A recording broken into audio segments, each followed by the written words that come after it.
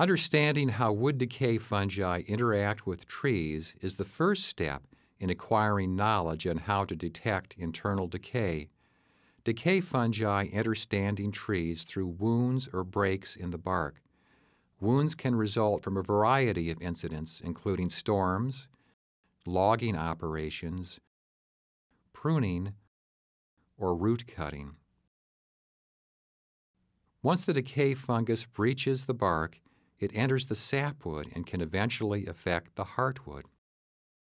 There are thousands of different fungal species affecting woody plants, and they can progress over time in succession, one species preparing the way for the invasion of another.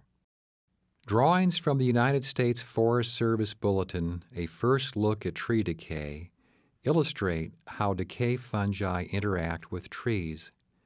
The living tree structure and its reaction to the presence of the fungal parasite influences how the fungus advances within the tree. Trees wall off or compartmentalize wounded areas to resist the spread of decay, confining it to the wood present at the time of wounding. The concept of compartmentalization was developed by Dr. Alex Shigo as part of his research for the United States Forest Service on the biology of tree decay. Compartmentalization produces chemical and anatomical boundaries that vary in effectiveness to resist the spread of decay. The ceiling and floor and the interior wall are usually less effective than the exterior wall formed by new growth of xylem tissue. Thus, decay tends to move in columns and back to the interior.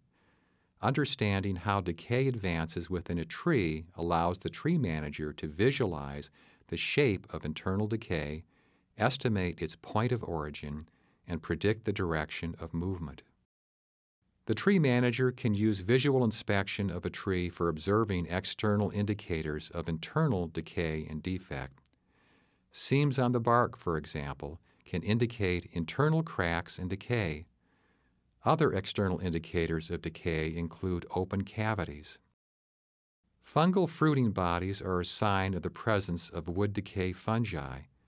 They present the opportunity to identify the species of fungus and thereby know its significance and probable course of advancement.